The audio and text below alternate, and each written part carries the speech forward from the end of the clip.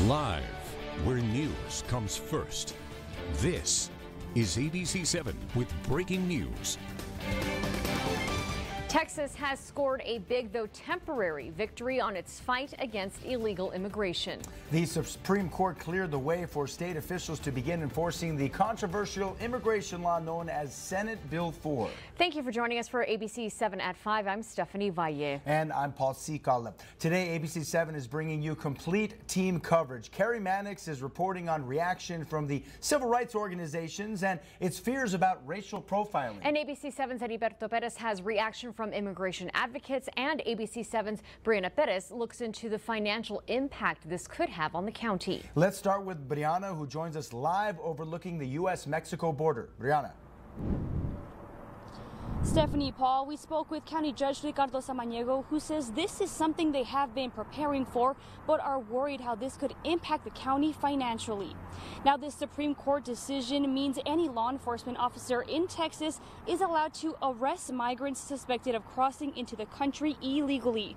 But it's important to note today's decision only allows enforcement of the law, while legal challenges to it continue in a lower federal appeals court, where both sides are set to argue on April 3rd. Now, according to El Paso County Judge Samaniego, this will require a tremendous amount of money from our community that could be going towards quality of life or infrastructure. Instead, the money will be used for housing those arrested in the county jail. He says they will also push more federal inmates out, along with the funding we receive for housing them. The burden, he says, will then fall on the taxpayers. Understand that SB4 would be a huge impact on them. They would increase taxes, obviously, because there's no way that we could do that. The other thing that happens is when companies that are trying to come in, or tourism is trying to come into El Paso, SB4 frightens them. You know, that we're going to be arresting, that there's going to be high-speed chases, and so our image that we've worked so hard on can be tarnished again. And coming up on ABC-7 at 6, the other challenges the judge says that the community could face, including high-speed chases. For now, reporting in West El Paso, Brianna Perez, ABC-7. All right, Brianna, thank you. And local migrant advocates are also reacting to today's decision by the U.S. Supreme Court. ABC-7's Heriberto Perez spoke with these migrant advocates and joins us live from the border wall to continue our complete team coverage. Eddie.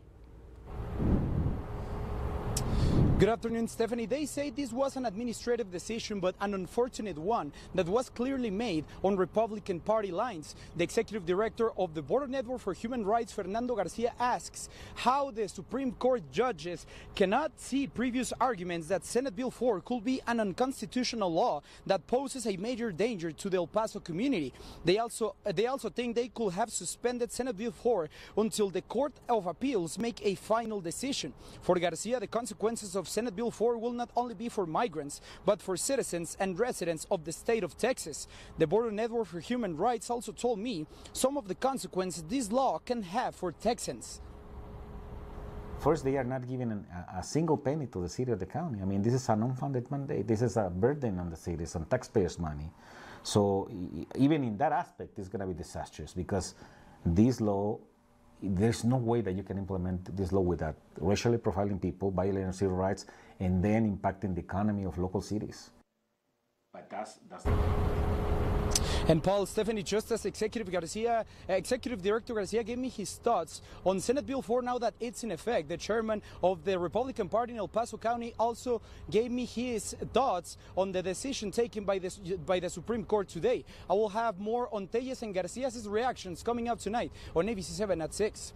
Reporting live from the U.S.-Mexico border, Heriberto Perez, ABC-7. Thank you, Heriberto. Civil rights advocates are already trying to fight the law. ABC-7's Carrie Mannix joins us live with details from downtown El Paso. Carrie. Paul, the League of United Latin American Citizens, or LULAC, says it wants to protect the rights of migrants that are here legally. They also want to protect the rights of U.S. citizens that they say could be impacted by this. Now, LULAC officials argue that civil rights violations could increase because of this law. To combat that, the group is working on a statewide education program. They're calling it the Know Your Rights program, meaning exactly that. They say they want people to know they have a right to the Fifth Amendment, bail reform, and an attorney. Officials say they're doing this so people can have a proper due process if they wind up in court. We will fight for a bipartisan immigration reform that will truly do something about the situation, the humanitarian crisis on our border, and opening up legal ways for people to come to this country and cracking down on cartels and human smugglers and then those who abuse those immigrants in this country that are here undocumented. Now, LULAC officials also spoke to the wider implications they say they believe could happen nationwide. That's coming up on ABC-7 at 6. But for now, reporting live from Sacred Heart Church, I'm Carrie Mannix, ABC-7. All right, Carrie. Governor Greg Abbott posted his reaction to the decision on social media. He said, quote, in a 6-3 decision, SCOTUS allows Texas to begin enforcing SB4 that allows the arrest of illegal immigrants. We will have to have hearings in the 5th Circuit Federal Court of Appeals, but this is clearly a positive development, end quote. Today, Congresswoman Veronica Escobar released the following statement. She said, in part, quote, any implementation of SB4, regardless of duration, is guaranteed to fuel further and more egregious civil rights violations and racial profiling in Latino communities like mine. And it's long past time that Congress reforms outdated immigration laws that can both better secure the border and open up legal pathways for immigrants, end quote.